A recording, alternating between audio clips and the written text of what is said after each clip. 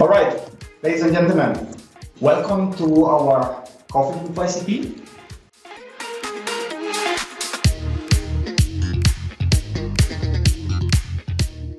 Don't forget your coffee, so that's why we are here. So the main intention is to have a coffee together, and then use the time then to share the information with you. Absolutely. So cheers.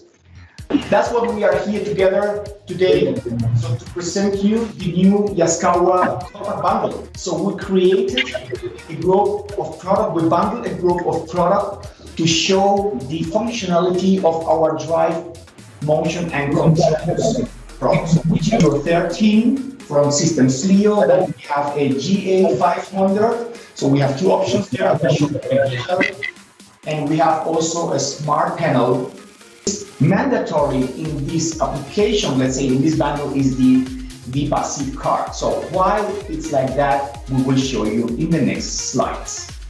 So which is the objective of this bundle? So we want to show, test and demonstrate to the market, to our customers, to our partners, how easy, how easy and how good the components are interacting together. So the benefits of this bundle, so we have one brand, so Yaskawa is bringing these components to the market, so the drive, motion and control products with the corresponding accessories. So to make it also more interesting for you, so we put it there at an attractive price. So all what you need on the component side, it's included in the bundle. So we are not talking about the cables and the connectors, all right?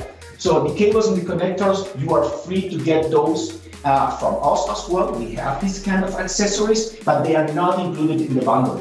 An important benefit is also that we created libraries to make modifications. You don't have to do that from the very beginning. Please use the libraries because I will show you how it works. So some advice about the purchase. So we don't have in this bundle one order code. So this bundle consists of several components. That's why you have to order the components, so one by one. Send your orders to this email address indicated here at ycp@insidesales@yaskawa.com. So the bundle itself, the conditions are valid until February next year, so please hurry up. So it's limited also in the quantities. Option 1. So the option number 2, it's always the same. The only difference there is the GA500, and here we selected also a version with 200 volts. All right, so I think that's all from my side as an introduction. Okay, so let's use this opportunity. So we made this tool for you. So not a big business that we are doing there, not a margin, it's an investment that we are doing there in order to give you some tools to go to the market and to catch the market, and there are still potential for sure. All right, Costa, show how it works. Thank you very much, Andre. Now comes my part about the bundle. I want to show you how easy and smart it works with this bundle. We have here Slio 013 Compact with a drive GA500, and how easy it can be communicated via Modbus R2. I show you now in this live demonstration. Next point is our Slio PLC have 64 kilobytes, but we need to increase via one Vipa set card the memory, because we need to use the simple motion blocks. Next point is for the GA500 you need also a programming cable, and here you find where you connect it on the left side on the corner here. Also for our Modbus R2 communication, we need a cable and also a plug. Okay, I start now how we set the parameters in the inverter. And the next step is we need also to change in the GA500 the memo bus for the Modbus. And these are the B1 parameters. Now I go a little bit also deeper in our Slio PLC. There we have also the init and the configuration for the master for the Modbus R2 inside there. And here also the character length, parity, stoppage, and so on. All these parameters you can set alone. Okay, and here come back to my init block from the GA500. You find here the parameters and so on, and also for our axis, you find here also the parameters inside there. After that, I have here also calculate for you the digits in our watch table. So I come back now here to my application. I show you also the first step, the application. Exactly. You find here also our power supply from the microsystem. This is also a new one, and how you see it's not only to use with the microsystem, it's also with the Slio system, also with the 300, and up to you for another system how you can use it. But I concentrate now to the bundle. I have here my Slio 030, my GA500, and our motor that we want to bring to rotate. How you see here, let's wait for our instruction. It's nothing there. Before I start here, I have make a factory reset from my GA500 and also my Slio PLC. The first one, before I start, is we need mandatory this set card, how we say, a Vipa set card, to increase the memory. And how we put it in the slot from our PLC. You heard the click. And after that, our switch from the Slio PLC is to stop. We're bringing from stop to master reset. And after that, we see also the LED blinking. And after few seconds, you let it to stop and put it to confirmation to MRS. And after that, our stop LED is flashing faster. And that means it's done without error, our auto reset. And we have now increased from 64 kilobytes to 122 kilobytes our memory. To make a memory increase, actually, for other vendors, in the case of PLC, you will be needed, for example, to change your PLC, because the PLC have not the sufficient capacity to do that. In this case, you saw already, so just put the correspond SD card, how far you want to increase the memory, the work memory, and then it's done. It's just a kind of licenses, how easy it is, just a master reset confirmation, and that's done. So what you have now is a CPU 030 with 128 kilobytes. Absolutely, it's exciting. Exactly. Okay, the next step is now the first that we have done. The next step is the project. And also a benefit in our Speed 7 Studio, we have a lot of demo projects inside that. Not only for simply motion, we have also for motion control, we have also for Vipa specific blocks, and we have also for another protocols inside there. Now I show you where you find it and how we can import in the Speed 7 Studio, and then we configure and we bring the motor to rotate. Okay, I start my Speed 7 Studio. Exactly, it's started, and how you see here, this is the overview from our Speed 7 Studio. The latest version is the version 1.9, Service Pack 1. And here we want to import the demo project. I click here to import, and appears a window. On the right side, you'll find a little folder. I click on this. And important is to know where are this demo project. And this you find on our install driver under program x86, double click, under Vipa, double click, and here we have the Speed 7 Studio folder. Under public, you have here the demo project where you can click. And here is exactly that what I mentioned before. I have here all the demo project inside there for the device specific blocks, motion, serial communication, but in our case we use the simply motion blocks. Here you find a lot of protocols and a lot of demo projects for pulse train, EtherCAT, Profinet, and so on. I concentrate here for our Modbus L2. I have here pre-configure our GA500. I remark it and I confirm it here to the window, and then I can import in the Speed 7 Studio. This takes a few seconds, and you see step by step what our Speed 7 Studio do at the moment. Here the preparing and also saving all this data in the Speed 7 Studio. A very nice feature is also you have here a bar. They have along a green LED. After that, everything is green. This is also for us that is successfully without error. I confirm it with done. And in the same time, they load this demo project in our Speed 7 Studio.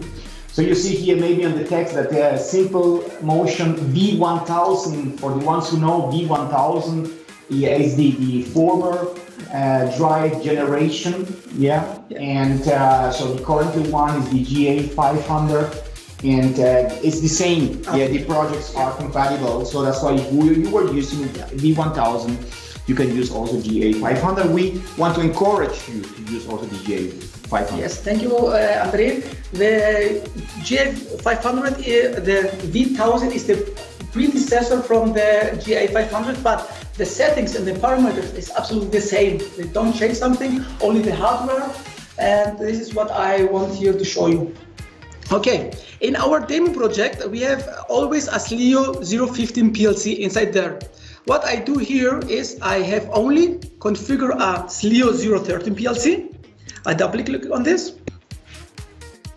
I minimize a little bit our screen, and this is also a nice feature, a photorealistic hardware configuration inside there. And I change also the interface from our MPI interface to point-to-point, and that you find on the left side advanced configuration. On the function X3, you see here the forward, we have always the MPI Profibus, but I have changed it to point-to-point, and then I can confirm in my Speed 7 Studio.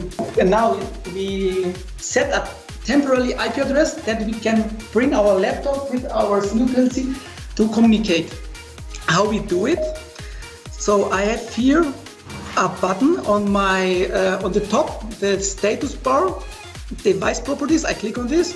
After that appears a device properties window, and under accessible partners you find all the components in our network. Okay, in my network I have only the Slio PLC, and important also to mention here is the network interface, what you need to use. In my case I have a USB Ethernet adapter.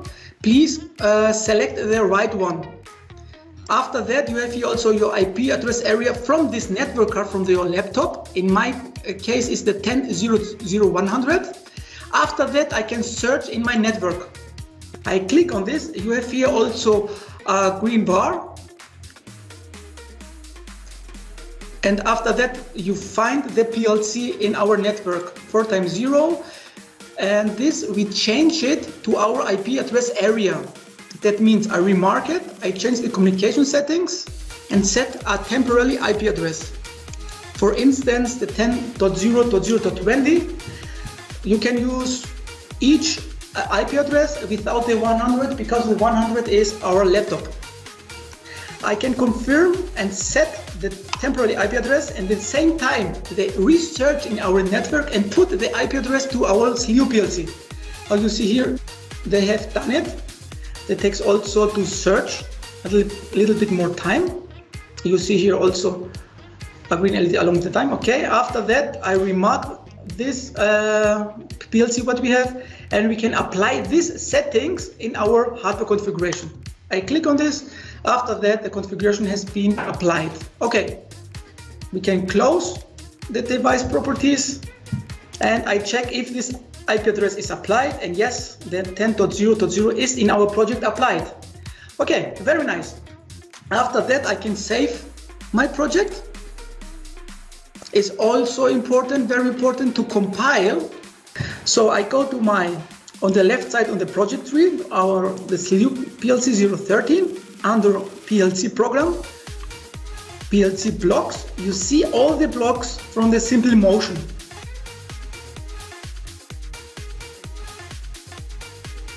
Can transfer the hardware configuration and also the software configuration in our PLC. On the project tree, I click on transfer all, then appears a window. I see also the IP address area in the same. Okay, I can build up a test connection, and I see okay, the test connection are successful, and after that I can transfer the hardware configuration and the software. I can close the window. We have transferred the hardware and the software. I go now here in my watch table. I double click on this one. You find here the button from the status cycle. You see here also a green line. That means we are online. But we see here on the bottom the CPU are in stop. That's right. I can show you it. Our PLC now here in stop. I bring it to run. And after that, you have here in our Speed 7 Studio the change here, the red button to a green button, and our PLC in run. It works. It works, yes. and I can control it now. After that, I can execute here my init block. I remark it, right mouse click, I can control it. You see, the busy bit is on, and after a few seconds comes the done bit. Now, I can show you on my GA500, the initialization is done. They wait our instruction from the Slio PLC with the hertz. Okay, I can close this init and go to access control. And important are here are the velocity. They wait a velocity to access and also acceleration and deceleration. In our case, I have here 5000, that means 50 hertz. Acceleration from 5 seconds and deceleration also from 5 seconds. For the velocity, the same, 5000, 5 and 5 seconds. Okay, and this is also online to our PLC, very nice. And now I can enable this flag. I bring it from 0 to 1. Okay, I have the access enabled, and you see here also the access enabled and ready. So the next step is we can use the jog positive for the right rotation, and I show you in the camera. Also, so it's moving already. It's after moving, 12 minutes. And also here with 50 hertz. After 50 hertz. Mm-hmm. And the instruction comes from our Slio PLC with the simple motion blocks. And it works. So very good. Okay, I go back to my PLC and I can stop my rotation. And I show you in the camera. After 5 seconds, our rotation has stopped. Thank you very much, Costa. Thank you, bravo. Well done. So, ladies and gentlemen, I think so you realize so it works, so how easy it is.